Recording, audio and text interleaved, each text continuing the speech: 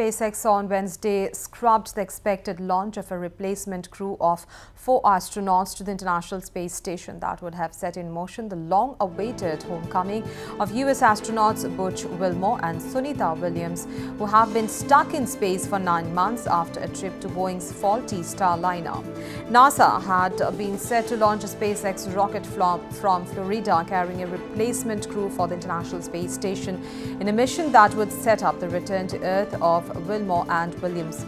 The launch was called off due to a hydraulic system issue with a ground support clamp arm for the Falcon 9 rocket, NASA said in a statement.